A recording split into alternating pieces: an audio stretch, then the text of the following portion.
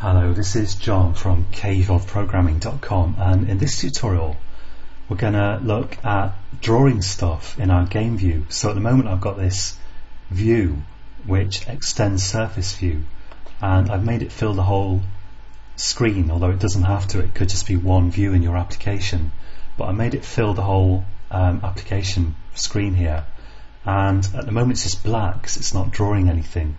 But in this tutorial I'm going to make it actually draw something, and I've got some graphics here, and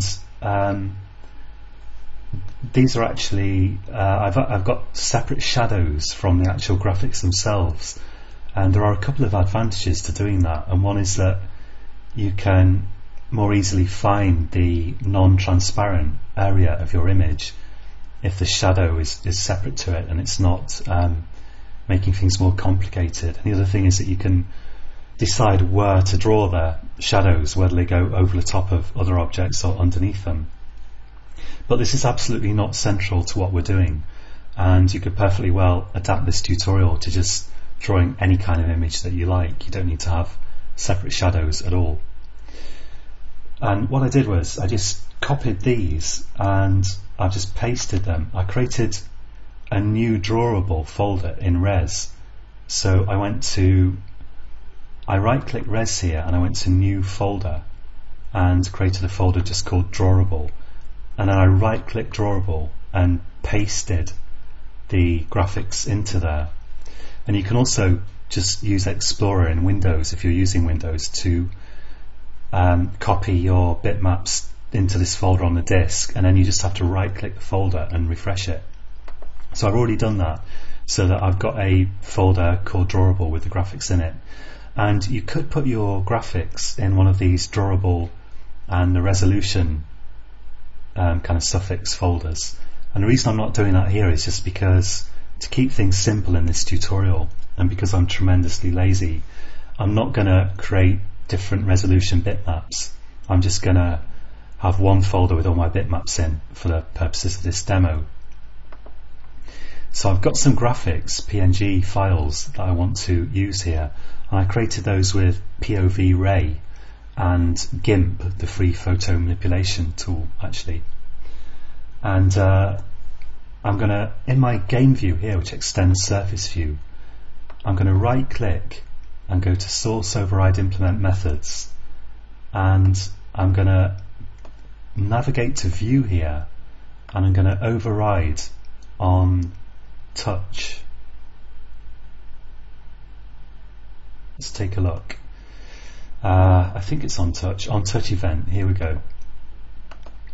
And on touch event is called both when the user touches a screen, and also it receives drag events and other kind of touch related events. And as a sort of shortcut here, I'm just going to return true. And in fact, you should return true when you handle an event and false when you don't. And if you return false, you'll get the actual touch events, but you won't then get, for example, drag events, because you can't have a drag event without a touch event.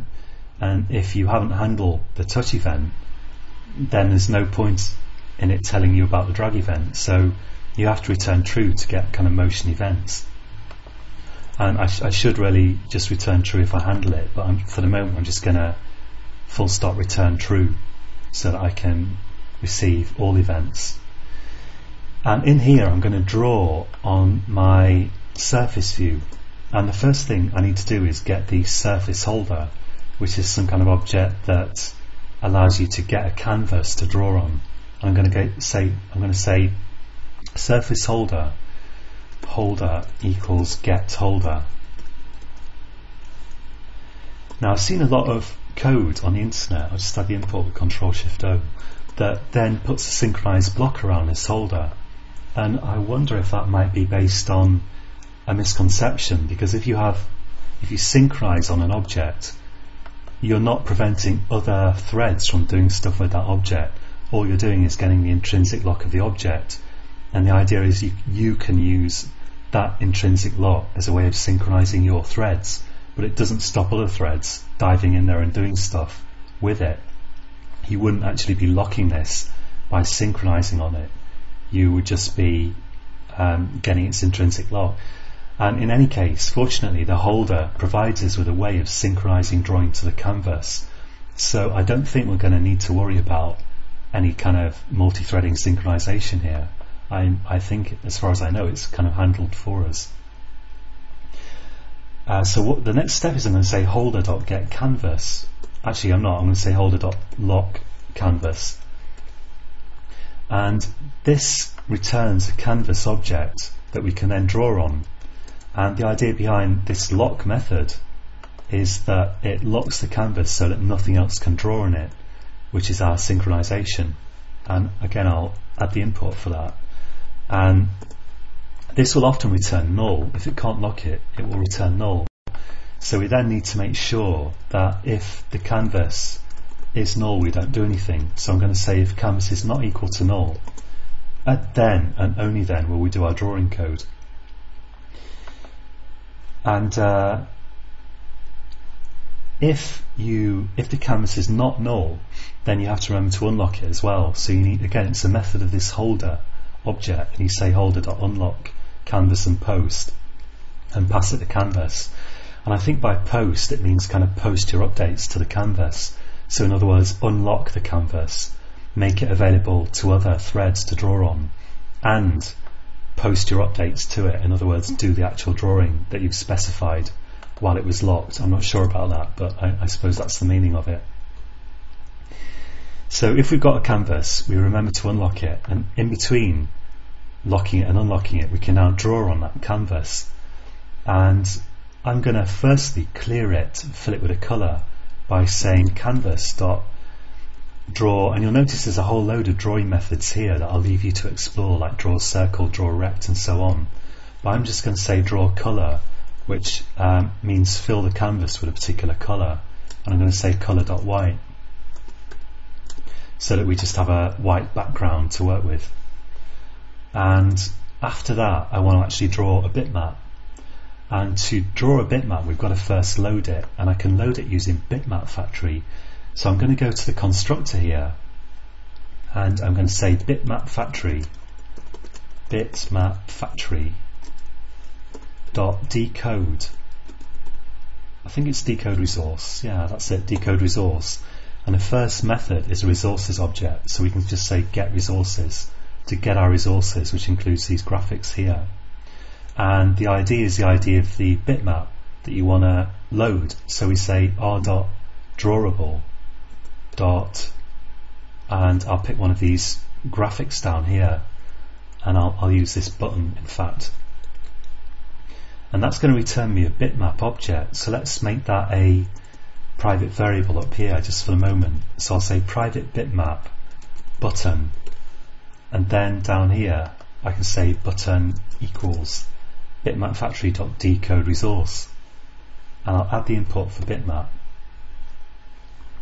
And now we can draw the button here. So after I've locked the canvas and cleared it, I can say canvas.draw bitmap, and I can pass in a bitmap to draw here, and I'll use, I think, this particular variety of the method. So my bitmap here is going to be button, and for the top and left, let's just make it 1550 for the moment.